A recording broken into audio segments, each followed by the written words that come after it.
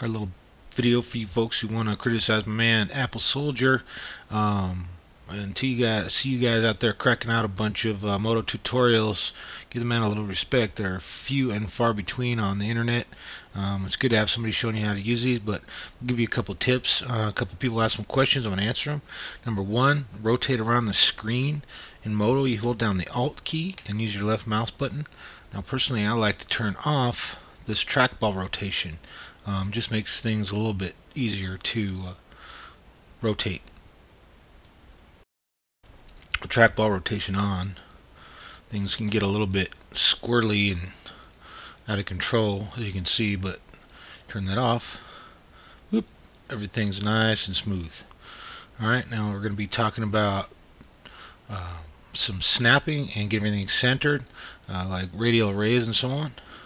So what I'm going to do is hold down the control key and the space bar to bring up this menu, go to my front view.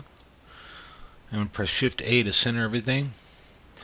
And I'm going to turn on snapping on the grid and grab myself a cylinder tool, start right in the middle and just boop. Oh, forgot to enable snapping, so let's just do that and grab my cylinder tool and drag out a cylinder so everything is easy to size up. And I'm going to, again, control spacebar, hold that down, go to my perspective view, drag that out,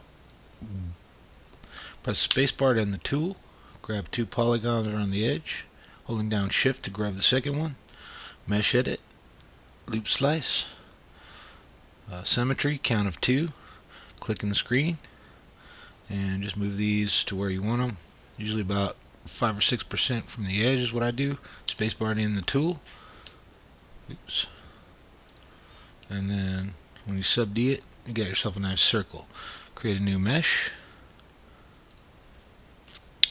And go into my front view again. Control spacebar front.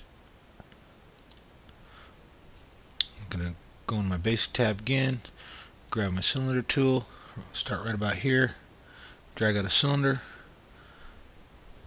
Control spacebar, perspective, grab the little blue tick mark in the middle, pull it out, and then I'm going to actually double click on it. I want to move it out here, turn snapping off for now,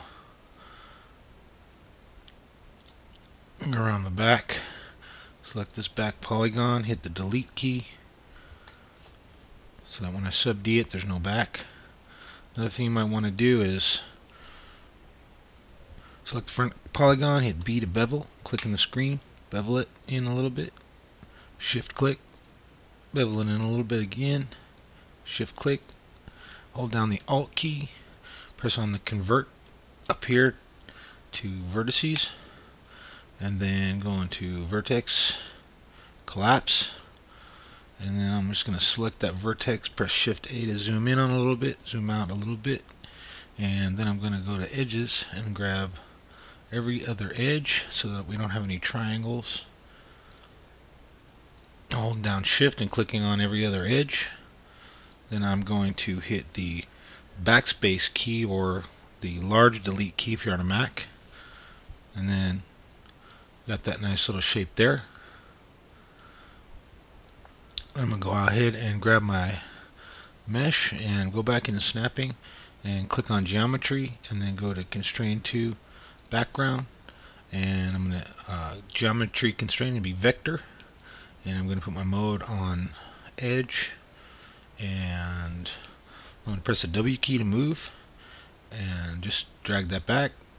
Oh, forgot to enable snapping. Always forget that. Boop, now snap right to the background mesh. Now another thing you do is go over here into your shading, go under properties, and under inactive meshes, go same as active, and then everything will be shaded. Alright, press spacebar to end the tool. Again, control space to front view, and I'm going to go into wireframe mode. And just to make sure that everything is centered. Actually, I don't want that centered. I'm going to just double click on the first mesh, and you can go into basic, center selected all, and then go into the second mesh, go into center selected X, make sure that's right in the middle.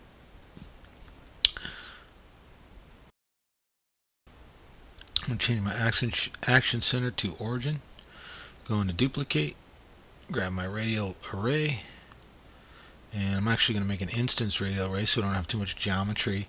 Just going to click in the screen and turn my numbers down to something that I want, say 12, spacebar to end, control space, perspective view, and I'm going to grab all these meshes, instance meshes, put those, parent those to the second mesh up here so that we have everything. I'm just going to call this, rename this to small circle, and hit OK, and rename that to large circle. OK, go into my render tab, see how that looks. We actually need to move those meshes back out.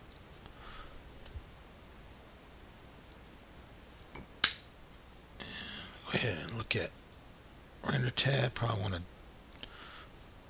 actually take these small circles, parent them to the large circle, and just grab that, hit E for rotate, just rotate that around so I can see the light. Oop, a little too far. So my light is on